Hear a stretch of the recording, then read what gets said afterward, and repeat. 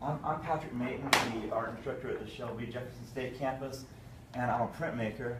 And today I'm making an edition of 64 prints, and I'm hoping to get 50 good ones. So I've got 14 prints that might get messed up from lack of registration. What I'm doing right now is I'm registering. I have this paper that's already been printed with this blue layer, and now I'm printing the black layer, and I've printed the black layer on a piece of Mylar that I can lay over the blue layer, move the blue paper around underneath until it seems to line up, move the Mylar, bring the screen down, which is not a silk screen, it's a polyester mesh, but it used to be silk, and we still kind of call it silk screening, but technically it's just screen printing.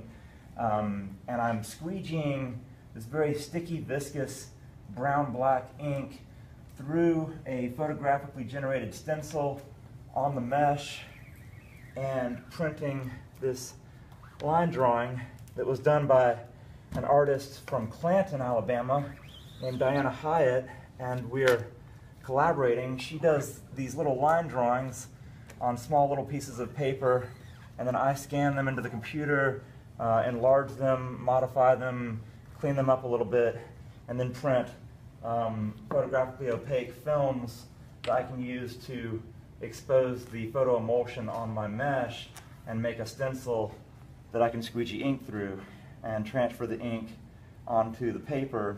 And the registration here worked out perfectly, where the previously printed blue flat lines up exactly with the edges created by the line drawing. And that's a sellable print. We're ready to, sign and number that. I've got 64 more to make.